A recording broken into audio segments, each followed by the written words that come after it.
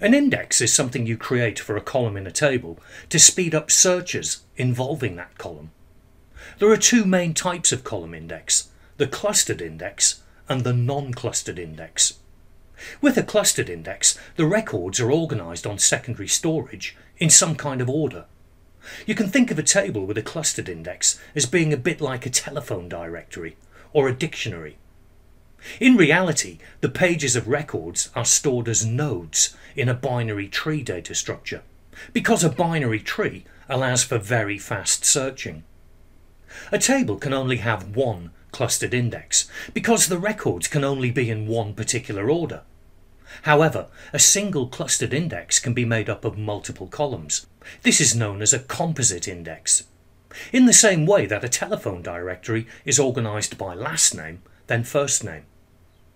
If a table has a primary key, this will normally be the clustered index. When a query involving the clustered index is executed, the data on secondary storage can be searched very quickly and the record retrieved to memory. This table doesn't have a primary key and it doesn't have a clustered index. The order of the records is simply the order in which they were added to the table. These records are stored in a so-called heap.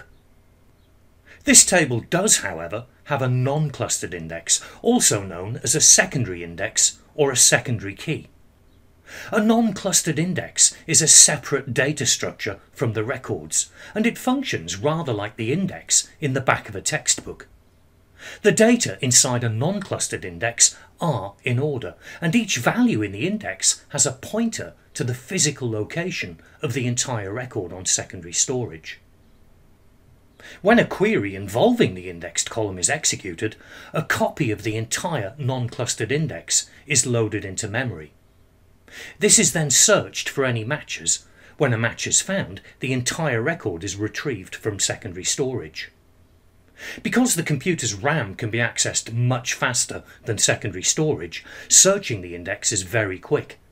And because the index is ordered, a binary search can be used, which is particularly fast. In some database systems, a non-clustered index is a binary tree data structure, which lends itself to fast searching.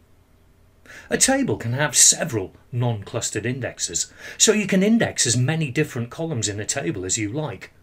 But whenever you change, add or delete data, each index on disk has to be updated immediately.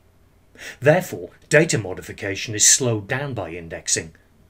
It's all about knowing how you intend to search a table, how often the data will be updated, and getting the balance right.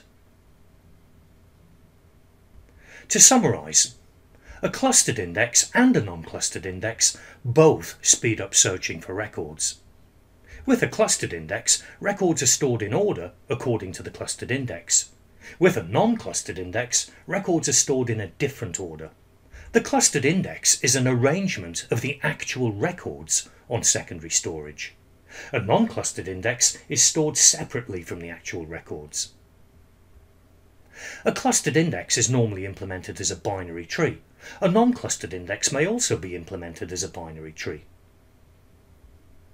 Only one clustered index is allowed per table, but a table can contain multiple non-clustered indexes. The primary key of a table is normally a clustered index, but any column can have a non-clustered index. A clustered index doesn't require any extra storage. It's a feature of the data itself. A non-clustered index, on the other hand, does require extra storage space.